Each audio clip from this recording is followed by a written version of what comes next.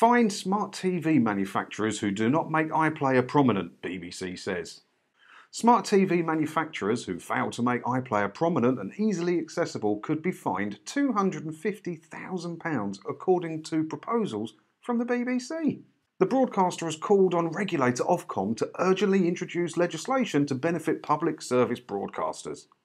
In a response to Ofcom's Public Service Broadcasting Review, Claire Sumner, the Director of Policy at the BBC, said, "Legislation should prevent providers of TV user interfaces, i.e. smart TVs or global tech providers, from releasing products in the UK without complying with these rules."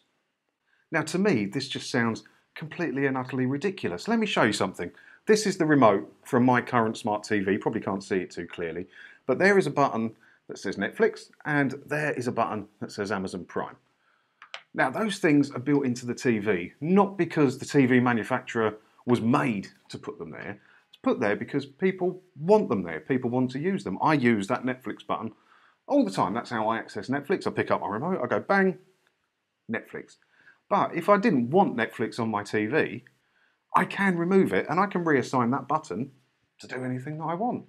Now, the problem is so many people think that if you can access BBC services, you do need to pay for a licence fee. So the BBC aren't stupid. That's why they're doing this. They want every telly to have a non-removable iPlayer app on there with a dedicated button so that you can hit it. And then everybody's going to think, or normal people out there, not us converted people, are going to think that they're going to have to pay the licence fee because their telly can do iPlayer.